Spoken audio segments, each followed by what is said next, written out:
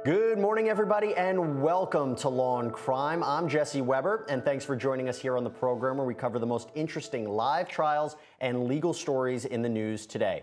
Now, today is interesting because we are going to be live in two different trials, one in South Carolina, one in Vermont. You have two defendants, 5 victims each in both cases, and they are both extremely tragic and sad cases that we're going to be covering. And the defendants in both, interestingly enough, are both arguing insanity. Can't make this up, couldn't have planned this. Now, we're going to have an opportunity a little bit later on in the program, obviously, to cover these trials and talk about them. But right now, we have something special for you, and I want to talk about it right now.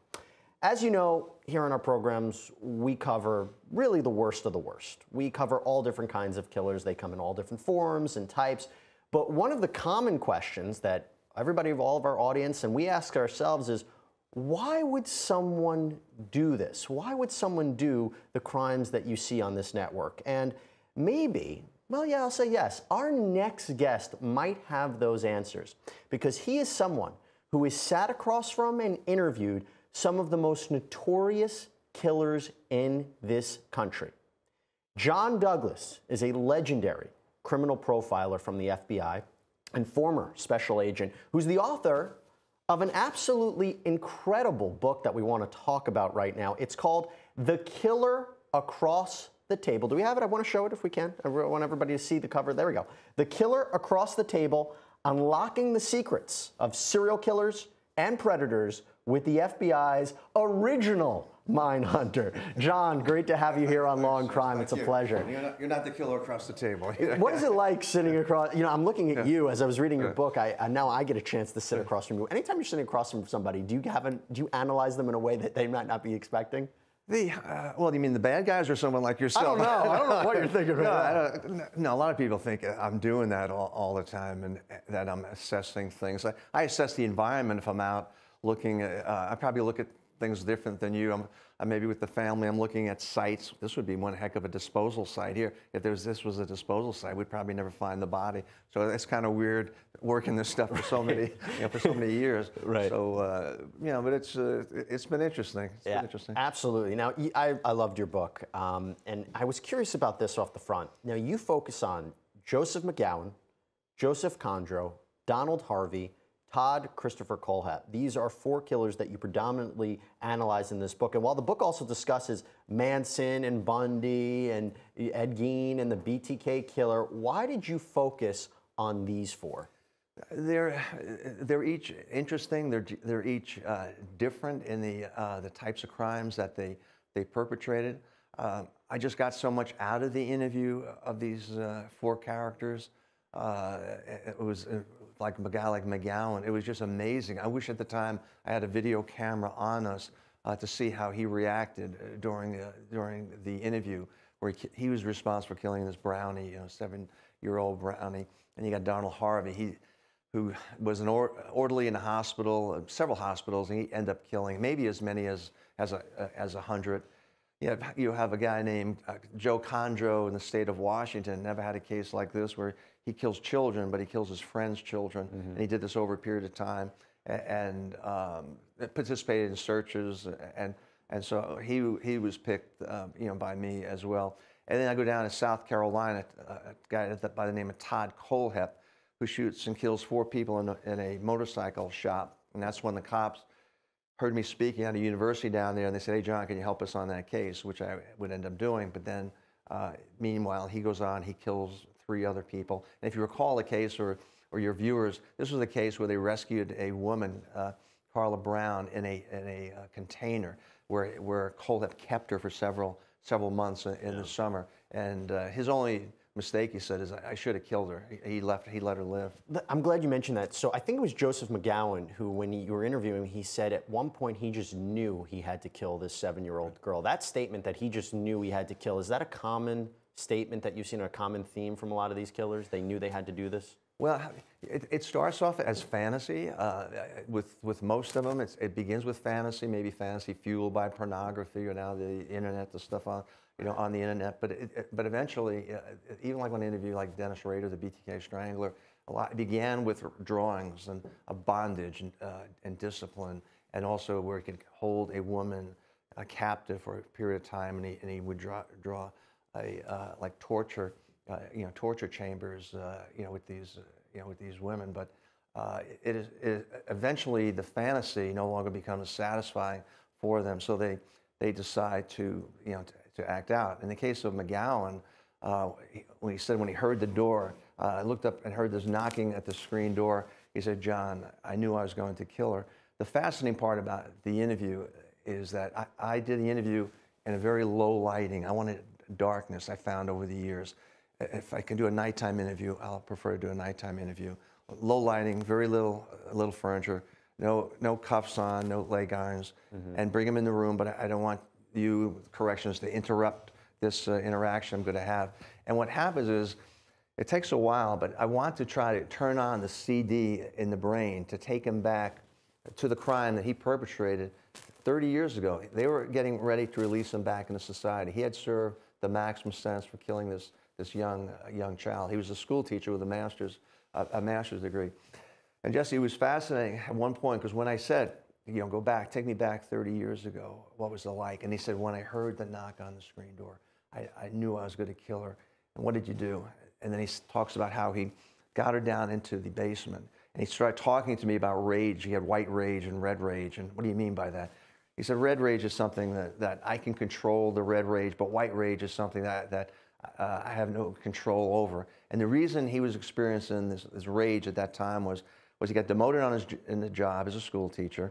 He's living with his mother, who was away at work. His grandmother's upstairs, hard of hearing, doesn't know what's going on up there. It's over the Easter holidays. The school, his fellow schoolmates there go off. The teachers go off to the Bahamas, did not invite him.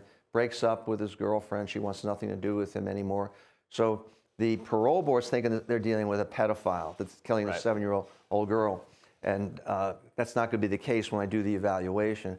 So he goes through all of the specifics of the case, and how did what did you do? And he says, well, he talks about how he sexually assaulted her. He tells me about how difficult it was to manually strangle, to kill her. It's a lot harder, John, than it is in the movies.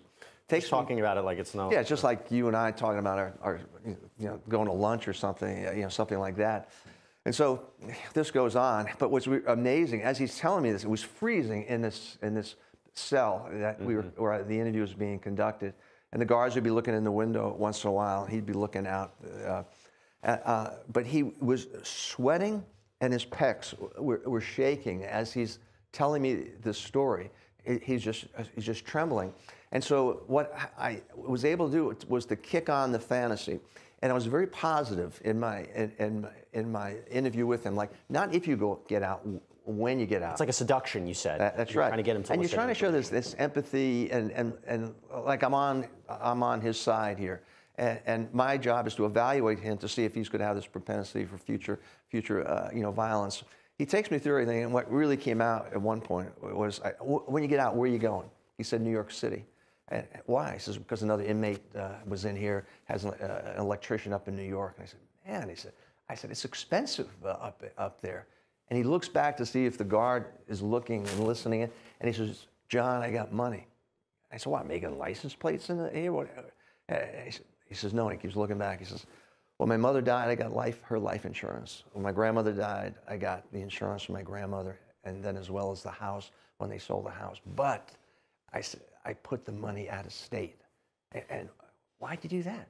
So the victims' families can't get any of the money. I've read that part, and you said how more evil can a person get, that really just even more towards their family. And you know the thing that struck me, I'm always looking for common characteristics. They got very defensive when they mentioned their mothers, right? Yes, very much. That becomes a big factor when you're trying to understand how they were brought up. So can you explain that? Like, what is the relationship between maybe a domineering mother and somebody who ultimately ends up being a killer?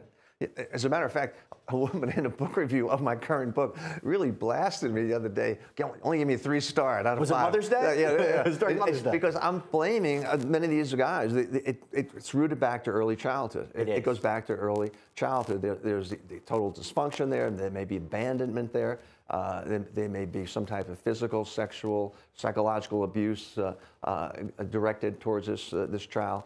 And so then it's not that every child who experiences those things will grow up to be a bad anything, but I can tell you of the people who I've interviewed, who we and other agents have interviewed in our research, we find this characteristic in the backgrounds of them, and it's a love-hate relationship. And I know when I interviewed Gary Heidnik one time, and Leslie Stahl just went to 60 Minutes, and Gary Heidnik, from your viewers, we remember in the movie Silence of the Lambs, the guy Buffalo Bill kept the women down in a pit. Oh yeah. If you remember that. Well, he was a composite of 3 killers: Ed Gein, Ted Bundy, and Gary Heidnik out of Philadelphia. What a mixture. Yeah, wonderful guys, and interviewed him, all these guys. But when I brought up the mother part with him, it really threw him off. It scared the hell out of the film crew that was all around there. But every time you get to the mother, it's this love-hate kind of relationship. Now, the crimes he was perpetrating were heinous. I mean, he was worse even than in Silence of the Lambs. He would put women in a pit, in the basement, but fill the pit up with water, with them in the pit, and then he had these shackles on them, and we'd get electric wire, electrocute them, and then he went so far as to take the victim, there's one victim, and a meat grinder, fed her to the rest of the women and his dogs. And he claimed insanity as a defense. And I ended up assisting the prosecutor to show that, yeah, he's committing insane acts, but look at his behavior. Look what he did. He boarded up the house so no one could hear the screams and yells from these victims, and down in the basement he cemented in the windows. Plus he had over $600,000 in the bank. You're trying to make sure that he doesn't get caught. He knows the difference between right and wrong. The question is, and you interview them, and I remember when you said they would recount these crimes, it was almost a shift in their eyes. They would recount this. Is there a sense of fondness? Is there a sense of pride? I mean, they're become notorious for a reason based upon their crimes. So when they look back on it, are they proud of what they did? Yes, in most cases, they are proud. There's no feeling, to them it's justifiable murder when they perpetrate crimes like this. They're the ones, they look at themselves as a victim of society, a victim of this upbringing that they had. But they had free will. They are able, and I'll tell them this at some point in the interview, that you're able to make these choices. You made the wrong choices, but it was you who made the choices to decide to go out and kill, and now you should face the consequences and be punished. But when I do the interview, I'm not really a real in-your-nose kind of guy. And the thing that really surprised them, which is different than in the Mindhunter series that you see, which is based on me and the work, is that I go in with no notes. I have no notes. I have no tape recorder. You fully research them. You research them. You know the case backwards and forwards.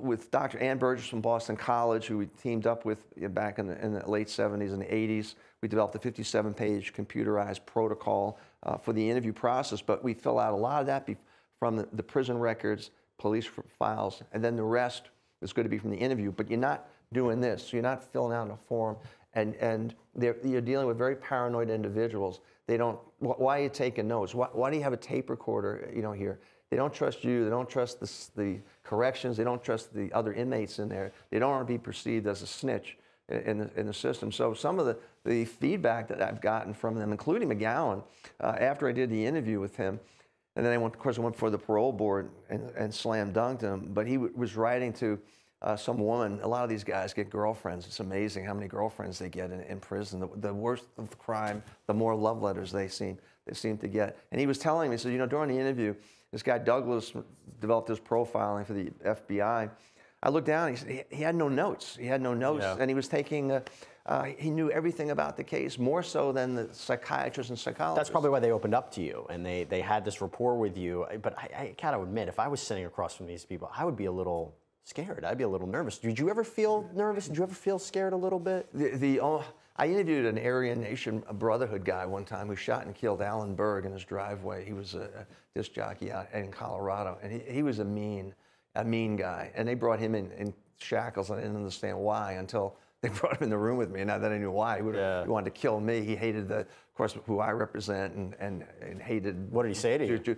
Well, that's the thing. I thought this is a wasted interview because he's not saying, he's basically lecturing, preaching to me. But then I'm thinking, no, I am getting something out of this, because if I'm involved in a situation with a law enforcement agency, we may negotiate, but we have to go into a posture, a tactical type of posture, because you're not going to change the thinking of these guys. They're so mission oriented. Do any of them keep you up at night? I mean, when you look back, and I know you said Ed Gein, you didn't even have a chance to really dissect him because he was already kind of lost his mind at the time. But like when you look back at maybe Manson or Bundy or even the killers that you mentioned in the book, is there anybody that you think about late at night? You said, wow, that just still haunts me. Well, I'll be perfectly honest with you. It affected me. It affected me in my relationship with wife. You're in bed at nighttime, and you may have some flashback of some horrific case you're dealing with. But one of the worst ones, where there were these two guys in prison in the California system. They're convicted rapists named Bittaker and Norris, and their fantasy was to get, when they get out, when they're rehabilitated, they're going to get out and they're going to rape and murder teenagers, and for every year of a teenager's life. So they're going to try to find them from 13 to 19 years of age. They get a vehicle, and the vehicle of choice is a van, and it's usually a commercial type of van where they insulate the interior. No one can hear the screams and yells or anything like that. And then they proceeded to kill, but they actually taped the torturing of the victims. It's hard to imagine, and I got to thank you for all of your service and what you've done. It's been tremendous. And listen, thanks for coming on. Thank you, Jess. Thank you very much. Everybody, pick up the book, The Killer Across the Table. We encourage everybody to read it. John Douglas, everybody. We are going to take a quick break on our end and talk about more about our live trials. Stay tuned.